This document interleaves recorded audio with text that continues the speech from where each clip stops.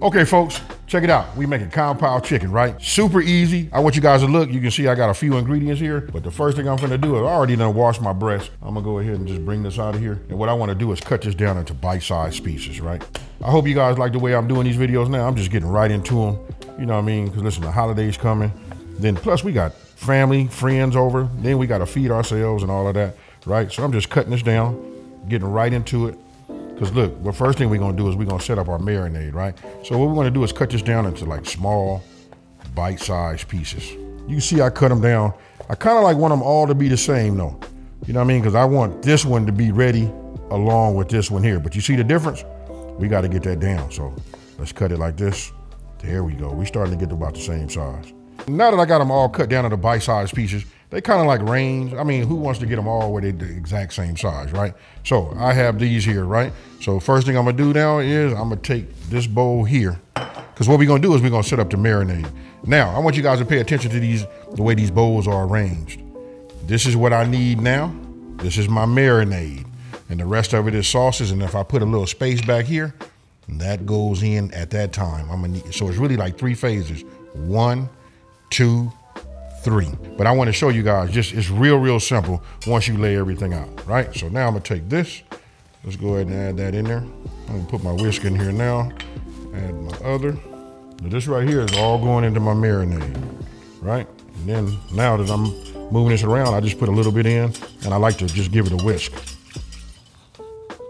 And now that I don't have any lumps, right? Everything is fully dissolved. Now I'm gonna add a couple of tablespoons of my infused olive oil. Look at this right here, folks. Yes, sir, and this is scallion. Sometimes I use scallion, sometimes I use garlic. You know what I mean? It depends on what type of flavor I feel like when I refill. It comes up with like a little bit of a reaction because we put the cornstarch and all those ingredients in there, right? So the next thing we're gonna do is we're gonna take our bite-sized pieces and we're gonna put these in here. Now we wanna let these marinate for about 10 to 20 minutes. 10 minutes would be the least. That does work. Let me go ahead and clean this off, bring this over here. All right, so now you just want to get in here and work this with your hand. You want to make sure it's all completely covered, right? And this right here is going to tenderize this chicken. Don't forget we got breast. Now, a question you guys might ask is, can we use chicken thigh? Yes, you can. You know what I mean? I could have cut up boneless, skinless chicken thigh and done it just the same. But for these recipes like this, I love to use, like the breast. Now, don't forget, the full ingredient list will be on my website, and that's Smokin and Grillin with AB.com, and that's WITAB.com. Hey, and by the way, don't forget, like this video if you'd like to see this kind of content. Talk to me down in that comment section. Now I'm gonna set this off to the side. We're gonna let that marinate, you know what I mean? Now, I can put it in the refrigerator, you know what I mean, cover it with saran wrap, but by the time I get all of this ready to go, I'm showing you guys a simplified, version of making this Kung Pao chicken, right? So now, remember these ingredients right here? We're gonna bring these right here, because look, they up next. Matter of fact, let's bring them here, here, here. Right, so this is gonna be the sauce. Now, what we wanna do is we wanna put everything in the inside here. Right, get my whisk. I like to have that, especially when I put anything dry in there, because it have a tendency to form, like clumps, lumps, right? So it'd be a good idea, folks, and best practices to make sure that you got the right tools for the job, right? So you see how I got a smaller spatula? You know what I mean? Because look, if we take the time to measure, we want to get all of the measurements in the inside. Then if you guys take a look over here I think it'll be to your right here, my left, I keep my hot soapy water so that when I get through, I can wash these and knock these out.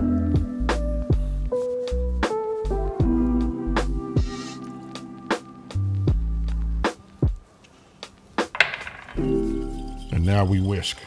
The objective is not to get any lumps, right?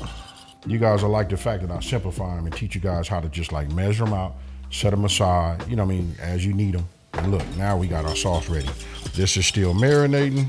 I'll put that over there like that. That'll go in when this time is ready. So, and I'll see you guys probably in about another 15 minutes. All right, so once you got your sauce made, we already know we started our marinade, right? To tenderize the chicken, get a little flavor in there also. So then what you wanna do is get yourself a bowl. Let me go ahead and start preheating my wok, put some fire under here. And what we're gonna do is we're gonna add a couple of tablespoons of extra virgin olive oil.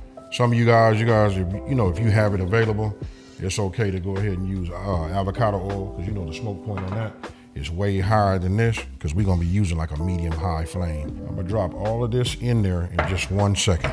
So once you're hot enough, you know what I mean, you wanna just go ahead and put it in just like you see. So what I'm doing now is just trying to get everything to be, you know, as flat as I can to get as much surface contact as I can. And we're just gonna let this cook, and then we're gonna keep stirring this around until it becomes golden brown. Now this bowl that you see over here on this other side, once it gets golden brown and it's cooked completely, I'm gonna take this out, put it in here, and we're gonna set that to the side. When it's fully cooked, how do we know, right? I use a meat thermometer. I'm looking for 165, especially because these are like the breasts, right? This is breast meat. So let's stick this in there right there. You know what I mean? That went to 170. I'm gonna turn this off, and then we're gonna check just a couple of more. I'm looking for like the thicker ones. But look at that right here. Oh my goodness, y'all. These are gonna be fire. I'll bring that around, look, 160, 163, 165. That tells me all of this is, you know, good. Since that's done, I take myself a bowl, you know what I mean? And I just put this in here, right? So now we get ready to do our veggies. So anything that was left inside of the pan, you guys know that's called what? Exactly, fine. So these are hex clad, nothing really sticks. It might just like cook on there, but it'll really just wipe off, right? But that right there, if you ever had Kung Pao, look at that right there. So now we got a half of a red and a half of a green, right? So I'm gonna go ahead and cut these down. Now I want you guys to notice the size that I cut these, right? I don't cut them down like we're not finna do no dice like we normally do. This is gonna be really just for like the texture, right? So meaning being, when you do large, that's more so for texture and taste too though. But you know, when you do small, that's really for the flavor, right? So I'm gonna cut them down like that, and this is what you wanna have. You know what I mean? That's why we just do half. This is gonna give it some nice color, right? You guys will see. And some of y'all looking at this right now like, man, saying, I didn't know Kung Pao was that easy to make. It's really about the way you explain it, the way you set it up, and you'll have success, folks. Next, after prepping that, I just like to cut down my, there's no order. I don't know why I say it that way, but what I'm gonna do is I'm gonna cut my dry peppers, right? So I know it's dropping some seeds, you know what I mean? They're popping everywhere, but that's okay. All right, so since we took the chicken out, right? It left a little residue in here, and you know, it left a little fine, right? So I do take a paper towel and just wipe up whatever I can, whatever, you know, is in there that we're not gonna worry about it. We wanna put ourselves about 2 tablespoons of extra virgin olive oil, whatever cooking oil, whatever cooking oil that you would like. I'm just partial to this because this is made by Branch and Vine, and anytime I use an oil, I like for it to be infused with that flavor. Right, so we're gonna bring this up to temp. Got a nice heat under there.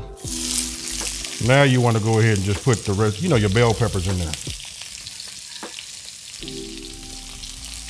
Right, I'll start with these first. Right, let me go ahead and grab my wooden spoon. And then again, I like to move this around because this right here helps pick up any of the fine that's in your pan. Right, next we're gonna come with our chili and add that. Remember, I do seeds and all.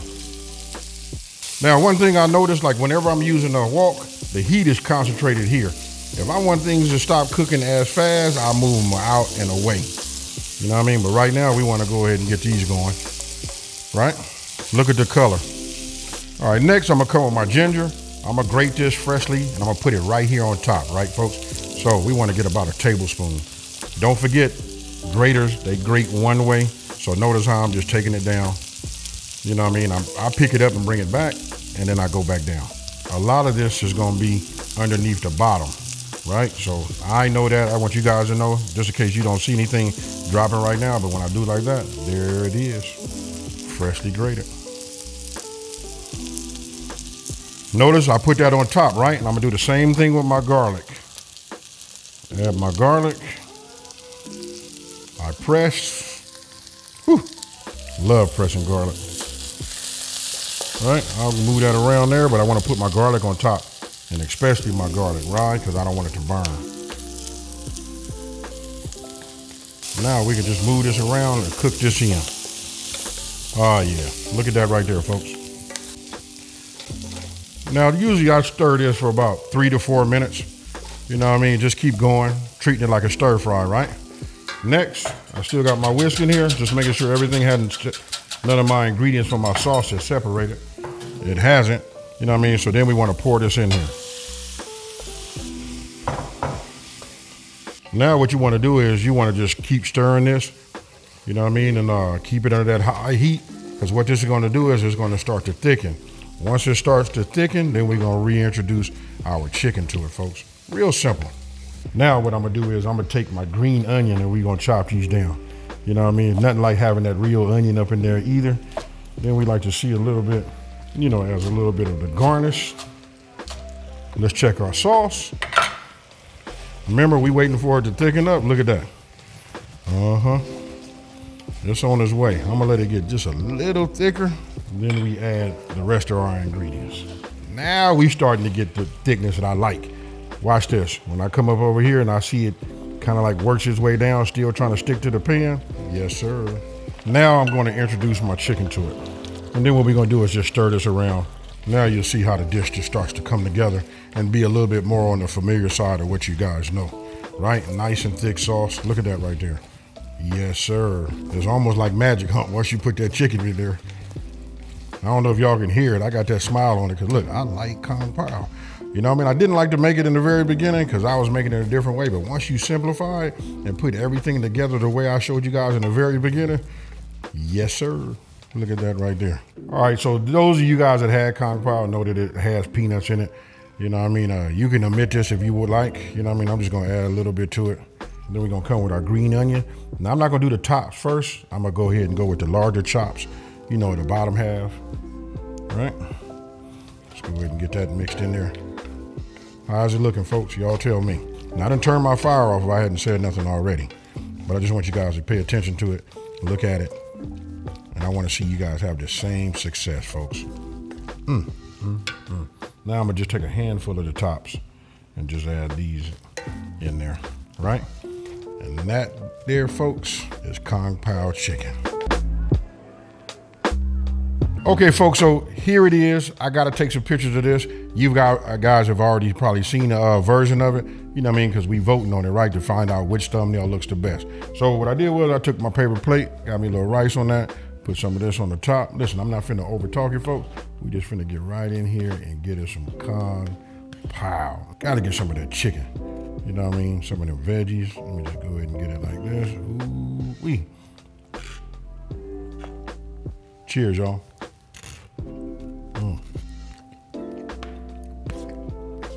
Yes, sir.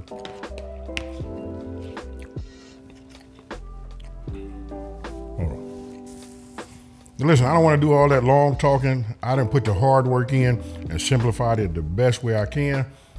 For those of you guys who have never ever had Kung Pao, you better try this. Let me know. Come back and talk to me down in that comment section below. I promise you I'm gonna talk back. Now, if you're new to my channel, let me take this time to say thank you for watching this video. Don't forget to like, smash that subscribe button, and tell everybody out there there's a channel out here that's simplifying these recipes. They're taking the mystery out of cooking. And if you want to know why I'm laughing, because I got to get these pictures, and then I'm ready to eat, folks. Guess what? I'm out. Peace.